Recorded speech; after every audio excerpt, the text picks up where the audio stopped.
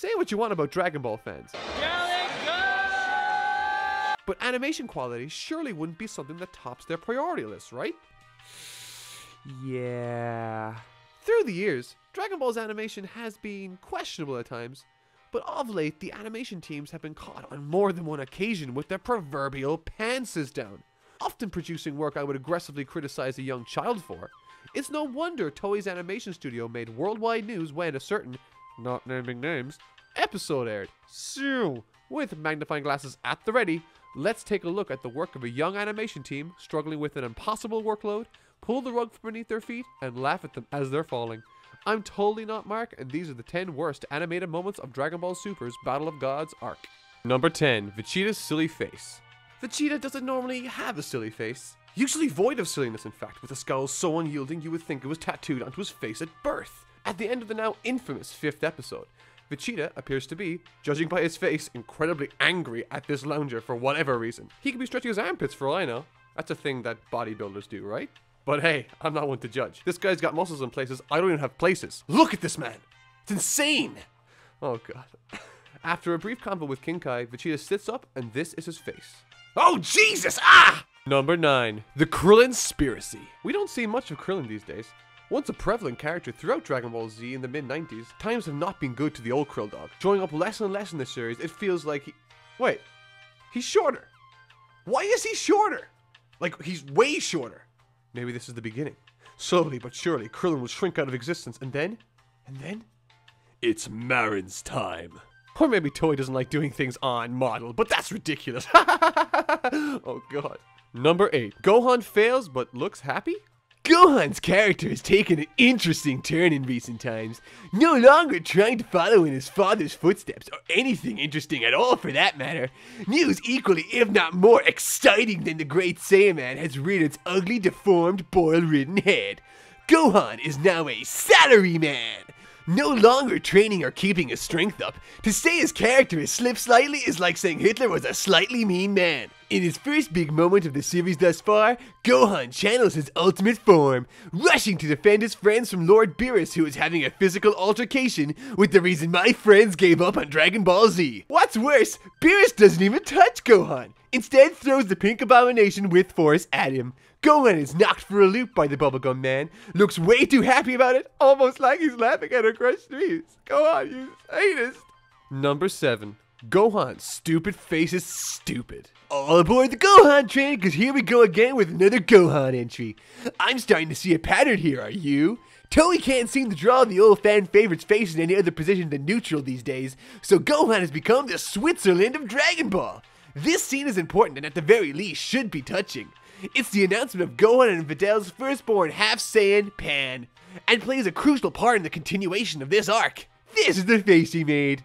Isn't it just adorable? It's creepy. It's freaking creepy! Number 6. Hands. Okay, hear me out. I'm kind of breaking the rules here with this one, and this isn't exactly a Dragon Ball Super isolated moment per se, but these not hands have infected this whole list. Pick an episode and look at these things for yourself. Look at those things hanging at the end of their arms. You'll see. Maybe I'm being a little overly critical here, but when I watch an episode, that distracts the hell out of me. But hey, maybe that's just me, and I have some weird latent hand fetish I was unaware of. Either way, Toei Animation needs a hand. Oh god, did I write this? Number 5. Goku's fat head. I love Goku. He's my favorite character, always has been. It's not a popular decision, but you know what? Bring on the hate, I say! I'll just be sitting here watching Vegeta struggle until Goku shows up to secure the victory. My unrequited love for Goku aside, I was thoroughly entertained watching this fight between Goku and Lord Beerus. What? No. Not you. I'll get to you. You know what you did. But in this battle, there were a few moments that had some interesting choices in animation, to say the least. Permit me, if you will, to set the scene. Beerus, god of destruction, the most imposing force in the known universe, is toying with our hero. With the Earth's fate in the balance, Goku must master and channel as much energy as he can in his newly acquired Super Saiyan God form. Sounds good, right? Well, guess what? It's not. This! What is this? Okay, I can kind of see what they were going for with a sort of fish-eyed, camera-angled thing, but it just looked so incredibly jarring and took me out of what was, and still is, a very good fight. If not, just for a moment. Number 4. Goku vs. Beerus Screaming Contest. Okay, I'm calling all my classic Dragon Ball Z fans here for this one. You know who you are. The grizzled vets of the Cartoon Network Toonami days. The dark days when patience was your only ally to combat the episodes of screaming, powering up and posturing, and waiting for Goku to get out of that goddamn tank! Excuse me. What I'm trying to say is, we've been through the toughest of times, and in truth, Dragon Ball Super is much more forgiving than the original Dragon Ball series ever was. And that was obviously intentional with the release of things like Dragon Ball Z Kai. However, this episode was, in my opinion, really bad. The lead animator proving to the world that he doesn't believe in bones and that all creatures are made of some weird rubbery material. He looks to his wife and asks, "What's a bone?" She immediately starts crying and pours herself another glass of wine. In this Clash of the Titans, Goku and Beerus punch hands, they scream, and then they repeat. And when I say repeat, I mean they repeat these faces. As in they make these exact faces with these exact frames multiple times in this episode. Now I understand that this is like a common technique used in the animation industry in order to cut down on cost. But I don't think I was supposed to be laughing when I saw these faces somehow.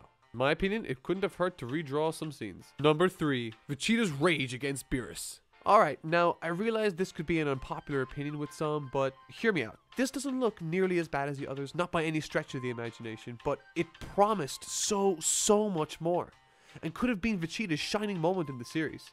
This is the very first time Beerus the Destroyer is put on the back foot and taken by surprise by an individual's strength. Vegeta is one of the most, if not the most, popular characters of all time in Dragon Ball.